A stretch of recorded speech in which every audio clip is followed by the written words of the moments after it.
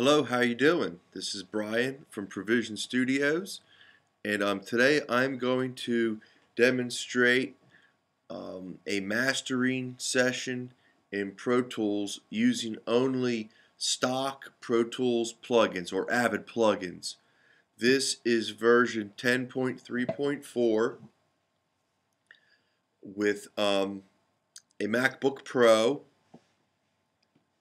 and a song that I wrote just the other day. It's about 3 days old, so it's really not finished yet. But it's a piano and a synth song, so it should give us a good representation of what mastering can do at a low level mix. Because when I do mix in my ambient music, I tend to keep my levels low because I don't want it to be overpowering and in your face. Anyway, this should be a good example. I do want to say this, that mastering at home, although it is a great thing to do and you can get really good at it, it's really not like mastering in a professional mastering studio where that's all they do. They don't record, they don't really mix. The only thing they do is they get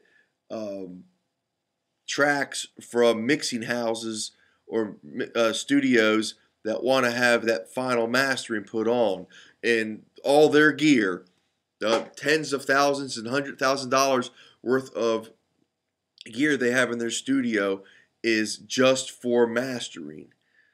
Now, that's not to say that you can't get some great results at home with programs like Pro Tools and the stock plugins they got, and other programs out there that are used for a mastering process, like Isotope Ozone, which I have demoed in the past for this type of process. Anyway, I just wanted to sort of put that out there, that this is not to, I'm not doing this video to say that this is professional level mastering or professional quality mastering. This is a way for you to hear your mixes, how they would sound if you did send them off in a ballpark level, sort of. Okay, let's get started. First thing I'm going to do is I'm going to explain what I got here. I imported my track. I have my audio track, which is then running into my submix, which is a stereo auxiliary input in Pro Tools. Then I run that into a stereo print, which is a bus, which is also a stereo auxiliary input, and then I run that into a stereo audio track, which is my print track. And what this is doing is, this is sort of my in Pro Tools bounce phase. Instead of selecting bounce to, which would be file, bounce to disk, which is fine to do. I like to do mine right inside of Pro Tools, where I actually print my mixes onto a stereo track. And I'll show you that when we get into that phase. So basically what I've got here is, again, I have my audio track on this channel strip right here. Nothing's on it. All my levels are set to 0. I am not doing any mixing at this point because I have already done my mixing before I got this track bounced in my session. So all I'm doing now is I'm mastering for levels. Okay, first thing I want to do is I'm going to play for you the song as I mixed it. You're going to see where my levels are right here. It's going to be across the board. Again, the signal's running through all these channels. So here is the song.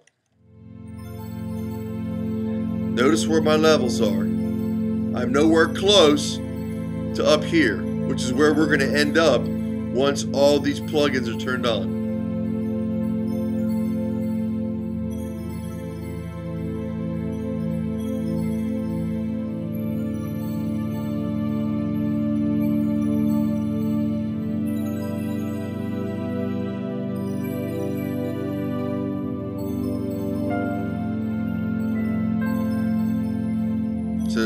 see, we're really not getting above -10, which is what I did. When I mixed, I kept my levels to where nothing went over -10. Now that was not done with limiting. Now I didn't put any limiting on that session.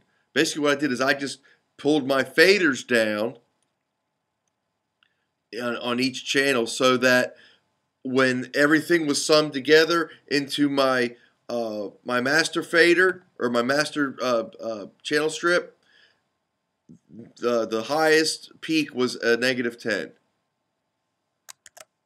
Okay, all right, now I'm going to start instantiating some of these plugins I got on each of these channel strips. I'm going to play the track and I'm going to start adding one at a time these plugins that I have.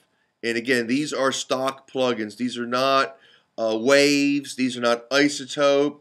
These are not anything McDSP. These are just what you would come across under your generic ProTools install. First, we're going to put in the EQ3 7-band. Basically, what I've done here is I've rolled off the low and high end. You can see right here, although all these are on. Turn them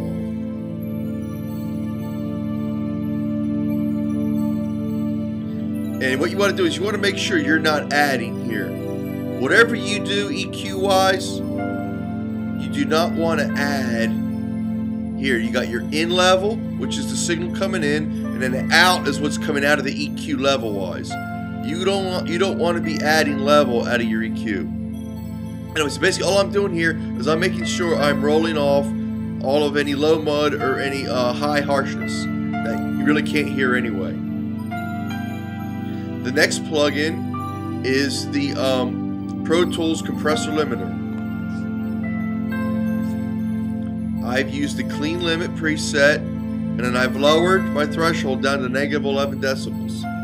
And all of this is based on the preset. See, I'm getting minimal gain reduction here. Very little.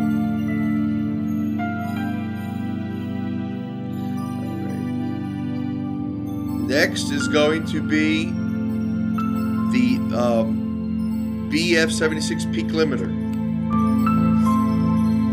You see our levels just jumped up. Again, we're not doing anything on our original track.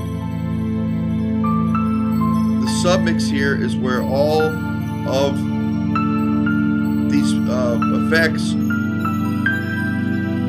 are working. And then it goes to the stereo print bus, into the print track, into our master fader.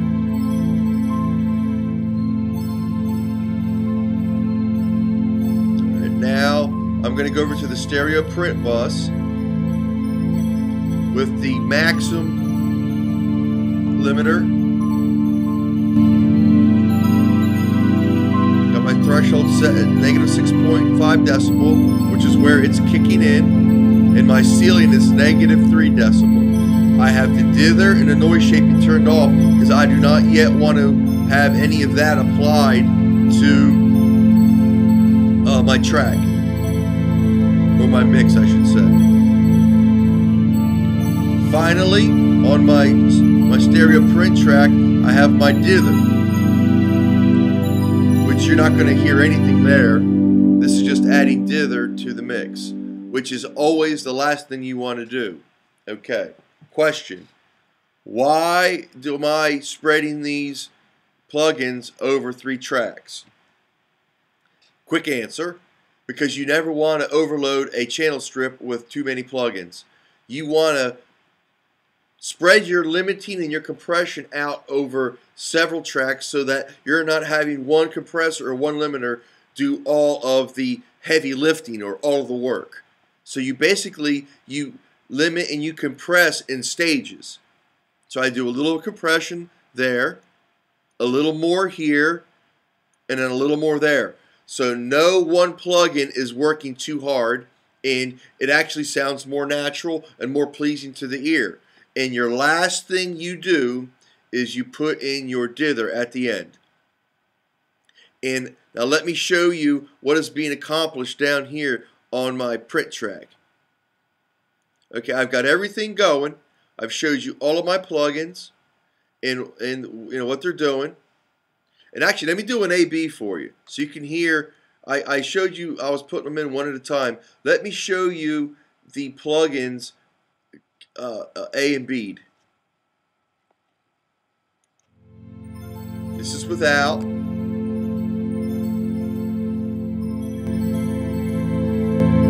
This is with.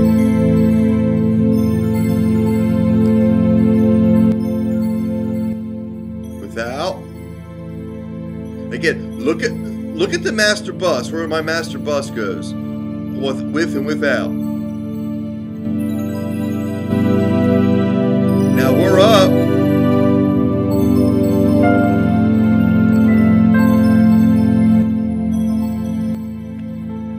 Back down to where my original level was.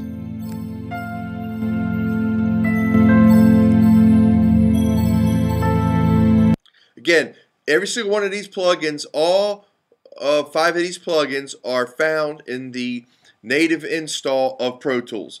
This is nothing that was purchased extra. You have these plugins in your version of Pro Tools as well. All right, now back to the print track. Basically what I'm doing here is this is bouncing, instead of bouncing to disk, I'm sort of bouncing into session. And this is how it works. I have the track armed. If I disarm the print and I hit play, you're not going to hear anything, because everything is flowing, all signal is flowing into this print track. If I arm it for print and hit play, then I get my volume back. Okay. So basically all I'm doing here is that I'm creating a stereo mastered WAV file.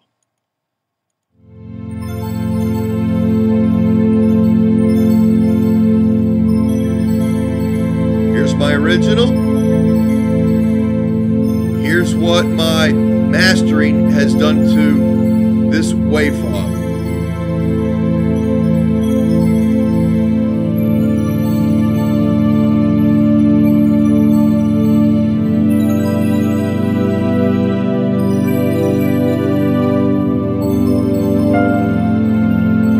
Notice we're not getting any peaking. There's no red lights. There's no distortion coming on. This is all being kept to negative 0.3 decibels.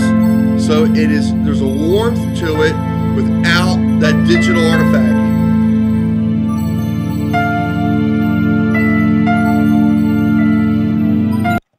And that's pretty much it. You could go over here to where your tracks are. And you can see this is what we just created. This is the print track. That is this print track. See, if I click off of it, that's no longer highlighted.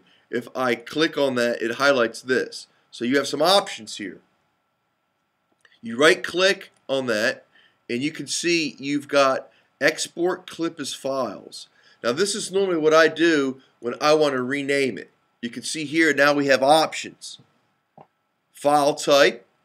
You can do an AIFF, MP3. If I had video, I could actually do a QuickTime bounce.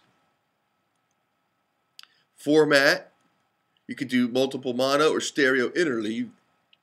Bit depth, you could change your bit depth here. Sample rate, you can change sample rates. You can actually upload it or share it to your SoundCloud or Gobbler account. You can choose your destination, and you got other options here: auto renaming, replace with new files, which would replace the file here in your track. Then you click the export button, and then you're going to get this, where normally I would rename my file. Oops.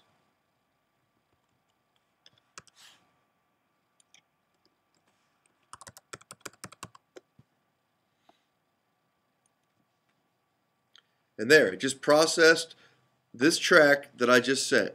So I have now a stereo master in my audio files folder that I can burn to disk in another program like I've showed you before, PreSonus Studio One.